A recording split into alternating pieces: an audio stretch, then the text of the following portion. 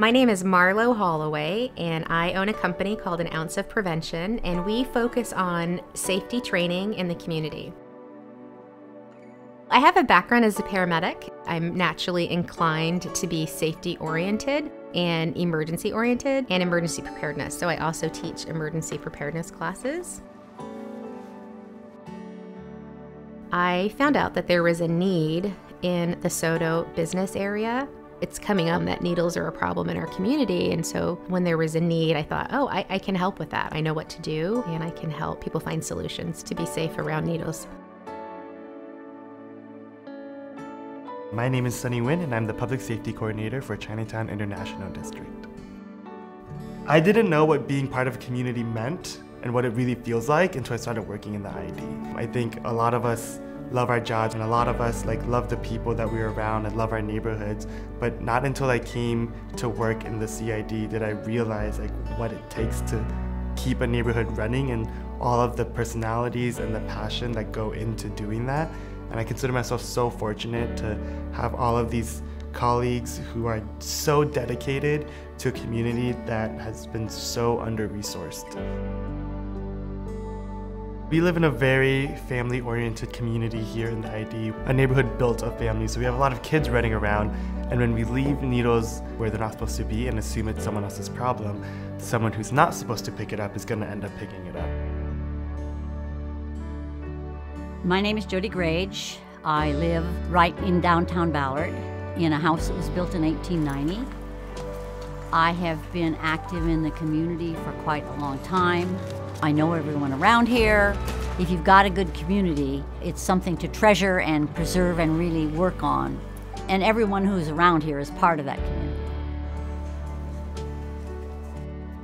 I think one of the reasons for the SHARPS program is that people are very anxious when they see needles.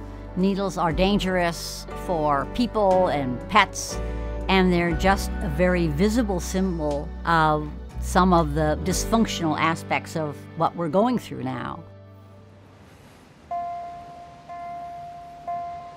The Find It, Fix It app is an app that you can download from the city of Seattle, and you can use it to report things that are out of place, for instance, a needle in your neighborhood.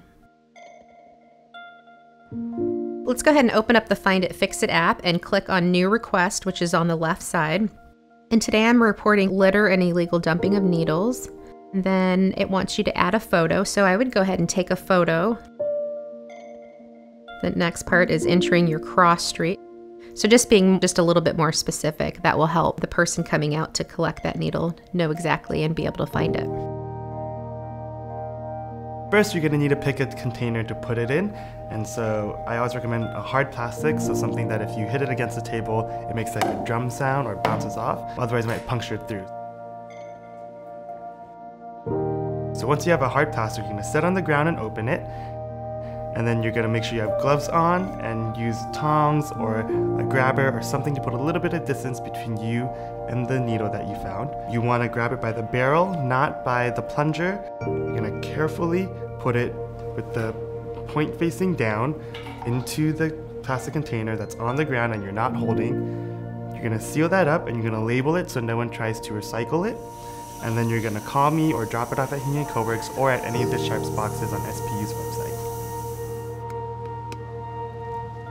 We're all in this together. There's good reasons we live in communities so we can help each other.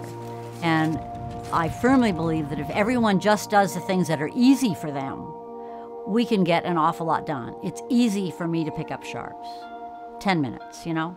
There's a lot of monumental things that need doing, but if everyone just does a few things that are easy for them, then a lot of the things that are a real problem can get solved pretty effectively and efficiently. And it's not a big deal because people are doing what they want to do and what's easy for them.